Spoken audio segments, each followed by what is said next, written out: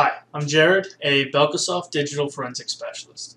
This is the Belkasoft video series, BelkaTalk, on DFIR. Here we answer questions that you can send us via email or directly in the comments to these videos. Today we have the question, what artifacts can be analyzed from a Windows machine? There is no quick answer for this question, as there are thousands of Windows artifacts that can be analyzed. The answer to this question is based upon what type of investigation that you are performing. Are you tracking down an intrusion? Are you looking for evidence of intellectual property theft? What about the inappropriate use of company assets? What artifacts you analyze is actually dependent upon what type of investigation you are performing.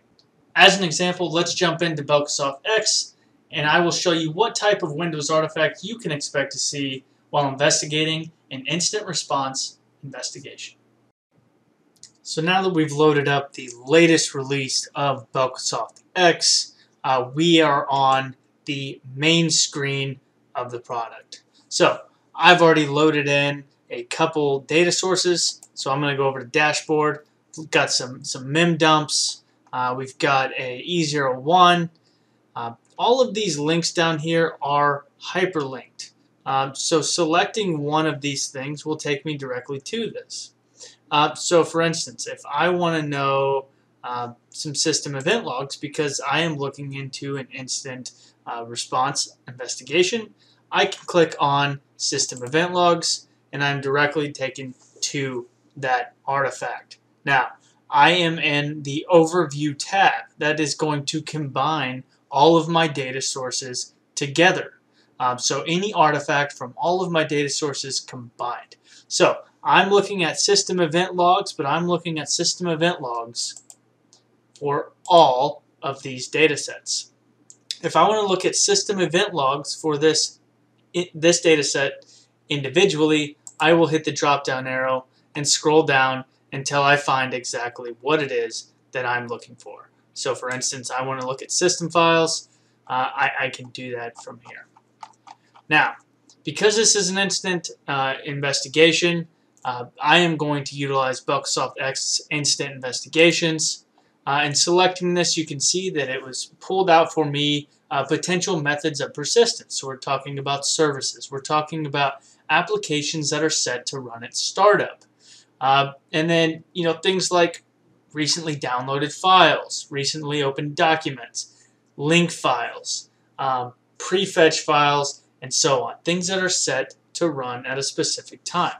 Now, let's say that I want to go in and see how something malicious got onto the box. So the first thing that I probably will do is go to one of the mem dumps that I acquired. So let's go to this mem dump, and okay, so we have this dwm.exe. Looks like we've got some browser artifacts that were pulled out of memory. Okay, and we were actually able to recover a malicious URL. Again, this is just for demonstration purposes, but you can see how you'd be able to track a malicious link or download or something of that nature in a incident investigation. Right-clicking on this particular artifact will allow me to bookmark it. It'll allow me to open the copy of the item text, paste it, create a report for this item, and so on. So looking through the overview tab, dropping down our system files, all sorts of things that could be very useful for incident investigations, such as mounted devices, what USB connections did this device have, how about network settings, what about your TCP/IP configurations. So many useful artifacts that can be found within the Belkasoft X product. So again, it is dependent on what type of investigation you are doing, on what artifacts you are going to analyze. Understand that there are, out of the box, over 1,500 different types of artifacts supported specifically for this type of investigation.